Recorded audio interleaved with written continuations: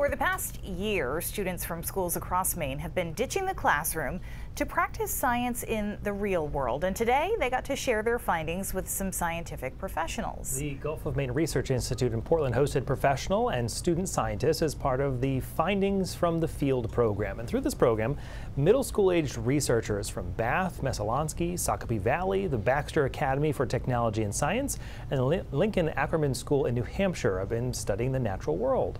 Areas of focus included comparisons of species and high and low tides, the connection between crab species and seaweed, and how temperatures affect bee pollination of wild blueberries. Today, they got to present those findings to scientists from the GMRI lab and the Jet Propulsion Lab. Students and scientists both said it was a great opportunity.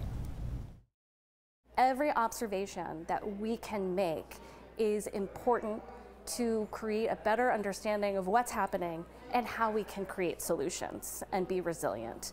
Understanding that they are part of that and that they have something incredible to offer, I think is really helpful. I think this is a really good environment, like seeing all these different posters and being surrounded by these people who are like-minded.